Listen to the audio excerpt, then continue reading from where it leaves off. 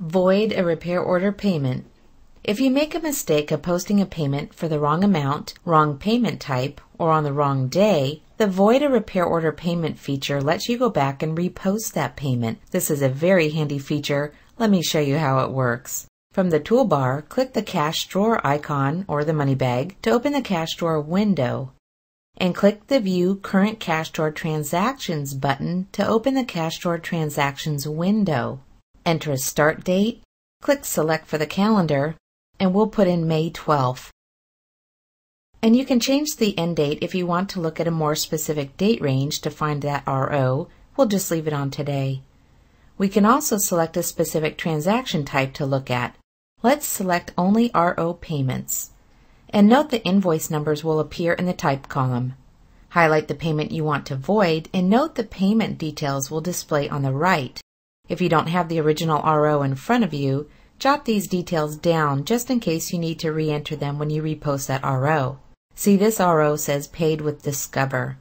Let's say I actually received the Discover payment on the 12th, not the 14th, and I forgot to post the payment right away, posted it later, and left the date on the 14th. Now I have to repost it correctly.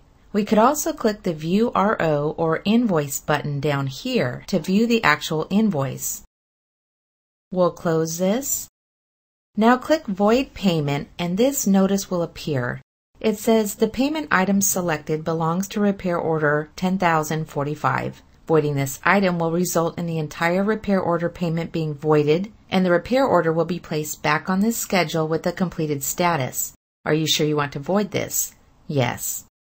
Close this and close here, and you'll need to click the refresh button, and now that RO is back on the service counter where you can pay it out correctly. Now there's another scenario I want to show you. What happens if you go to void an RO payment, but the payment has already been included in a deposit? So let's see. The system will not let you void that payment. It says you'll need to void the deposit before you can void this item. Not a big deal. Click OK. Let's close and cancel out of here, and then go to Banking on the menu bar, View Check Register, find the deposit that payment was included in, and here's that Visa payment. Delete that deposit, and now we can return to the cash drawer and void that payment.